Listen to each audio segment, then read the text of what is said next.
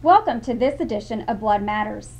My name is Andrea Sine, and I'm the Client Relations Manager at Carter BloodCare. Today I have with me Sue Delabro.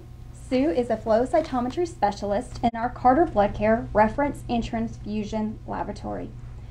Sue, you've been with Carter for over 15 years, but she has over 30 years of experience in flow cytometry. Thank you so much for joining me today, Sue. You're welcome. Thank you. So about a month ago, I had the privilege on going on an in-depth tour of our flow lab, and I just found it very intriguing, and there was so much that I learned that I didn't realize Carter had to offer, so I thought that it was worth sharing with all of you. So, many of you may not know that Carter does have a flow lab that is open 24/7. That includes third shift and weekends. So tell us a little bit about why someone should consider flow cytometry.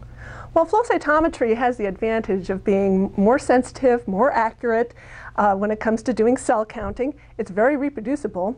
We can look at multiple parameters on a single cell, and we can collect a number of cells so we can look at very small populations and questions that we're interested in.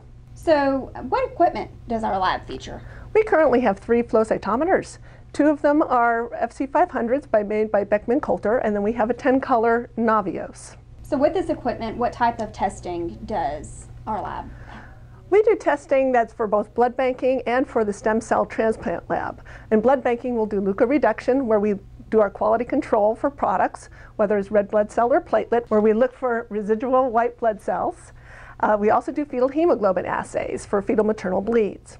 For the stem cell transplant lab, we quantitate CD34s for their products as well as CD3. And we have done some T-cell receptor assays as well. And talk a little bit about the past research Carter has been involved in. We have partnered with an outside laboratory where we have done T-cell receptor assays that's gone hand in hand with our stem cell transplant lab, which has looked at subgroups of the T-cell receptors.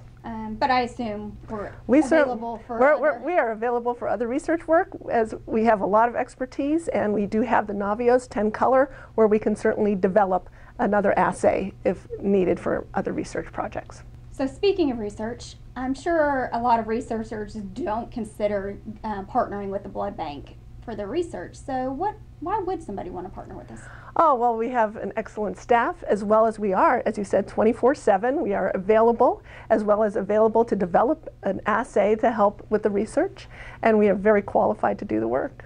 Thank you so much. I appreciate your time today, and if you're interested in partnering with us or finding out more about our specialty services, especially the flow cytometry, please feel free to give us a call at 817-412-5365.